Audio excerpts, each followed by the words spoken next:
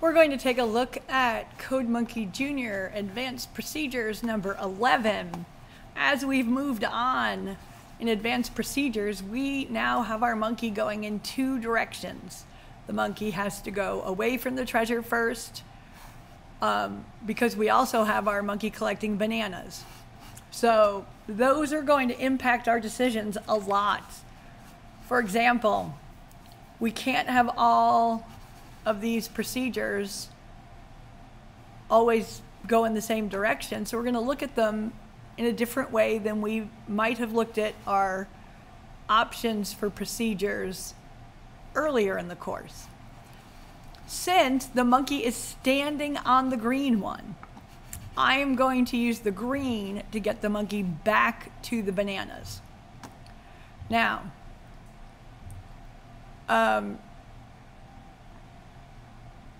we're going to have to make sure that we get a few things done. Like we have to collect the bananas, and then we have to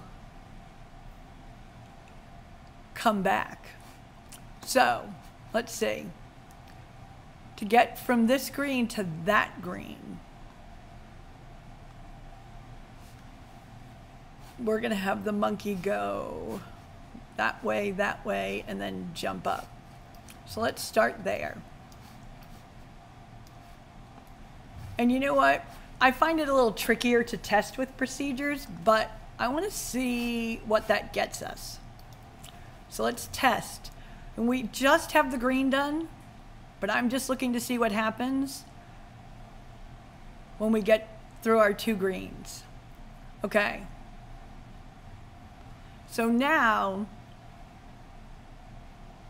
we've collected 2 of the 3 bananas. We still have to get this one. If we were to get it on the second step, it would be go forward, jump up. Now, I'm leaving my monkey here so I can just get a really good look at where everything is.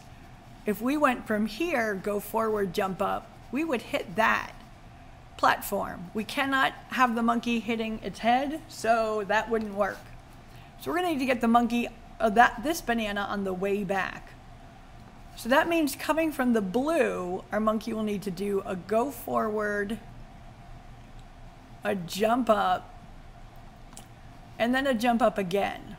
Let's make sure that would work here. Go forward, jump up again. Okay, it would. All right, so now I know what my next step will be.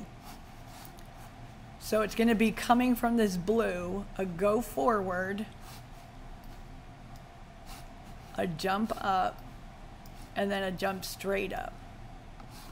Now that would leave the monkey here, which we need to get to the blue after that. So let's see, go forward, go forward, go forward. Let's put that in. Let's see how that would look over here. Go forward, go forward, go forward. Okay. So when we're going in 2 directions, the one thing we have to do is the first shape, that will determine the sequence, I guess, for going away from the treasure. The others will come towards the treasure. Let's see how it works.